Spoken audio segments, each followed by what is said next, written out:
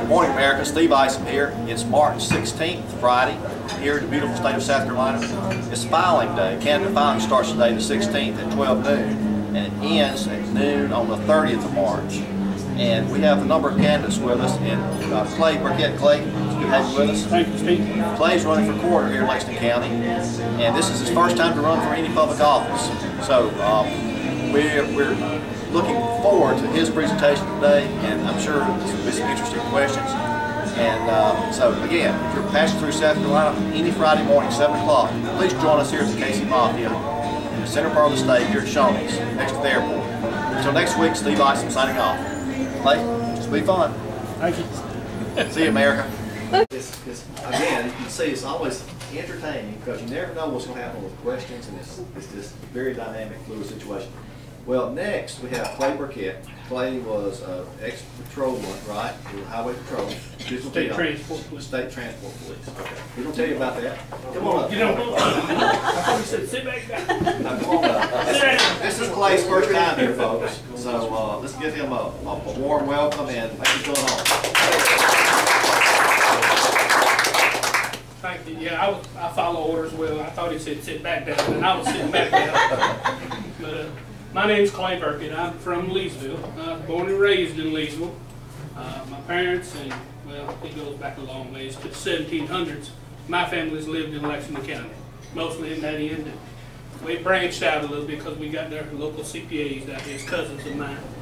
But I went to Leesville High School, graduated in '77, and after graduating, I loafed around a little bit. I didn't go to college right off. I was 30 before I went to college, but I kind of did a little better. I was on the dean's list then. But I went into law enforcement in 1979 in Batesburg. I started off as a city police officer, and I worked through there. And I went to work for Governor Campbell in 1992. Worked for him for 4 years until he left office, and from there I went to State Transport Police. And I retired in 2006 from the State Transport Police, and at the moment my brother and I run a tile business. We install ceramic tile, remodel bathrooms. Got a little website for that. We'll talk about that later. You got a card? Yeah, I got a card too. But I'm running for coroner, and I know that's not real exciting. I know when you're running for Senate or school board and different things, you know, people can really get behind that. And you say coroner, they say, I don't know if I want to talk to him. You know, and nobody wants to see the coroner, and I understand that. I don't want to see the coroner come to my house. And that's not, you know, one of the big things that you look at and you see that somebody walking up the door. That's not a good sight. And I've had to deliver a few of those messages over my law enforcement career, and it's not a good thing. You do the best you can with the information you got. And I think it's time for a change in Lexington County coroner. The present coroner has been there since 1977, the year I graduated high school. Like I said, since then I've run a full law enforcement career, and right here in Lexington County for the majority of it. I did work for a couple years in Calhoun County as a deputy sheriff. I worked real close with the coroner in Calhoun County. And I've told Steve this story before. The coroner in Calhoun County at the time, his name was Hoyt Schuler. Mr. Hoyt was a real nice fellow. He was a golf pro at the Calhoun Country Club. He had one arm. And he played golf better with one arm than most people play with two. We never did want to ride with Mr. Hoyt when he was going on the calls, because if you called him on the radio, he's trying to drive. He's trying to answer the radio, and the cars all over the roads. And you want to pay attention when you're with Mr. Hoyt. Didn't let him drive, you could help him. But, he was a nice fellow. We worked closely for several years while I was in Calhoun County. I'm certified by the state as an investigator, as a police administrator. Like I said, I did my time in public safety, 27 years. And like I said, the majority of it right here in Lexington County. I'm a homegrown fellow. Going to stay here the rest of my life. I'm not going anywhere. You know, whatever it takes, I'm going to still be in Lexington County. I'm a property owner, and I pay my taxes like everybody else does. better they'll come and get it. So, but if when you go out there and you see the sign that says Clay Burkett, you can look at that sign now and you say, well, I saw that fella. And not in a bad way. I wasn't writing you a ticket or anything like that, and that's not necessarily a bad thing all the time. I like to think that tickets help save lives. And that's what I think our highway patrol and our public safety folks are good at. They're good at saving lives out here. Our fire department, they're good at saving lives. But I think it's time for a change in Lexington County, and I think I'm the man for the job. And I appreciate any support. What's the difference in a highway patrolman and a transport? The state transport police is responsible for enforcing the commercial vehicle laws. Big trucks, tractor trailers. Oh, okay. They're, as far as authority, they have the same authority as the highway patrol. They're part of the Department of Public Safety. I wasn't sure on that. I got a brother retired from the highway patrol too, right here in Lexington County. Clay, now you work with my buddy B.I. Metcalf, right?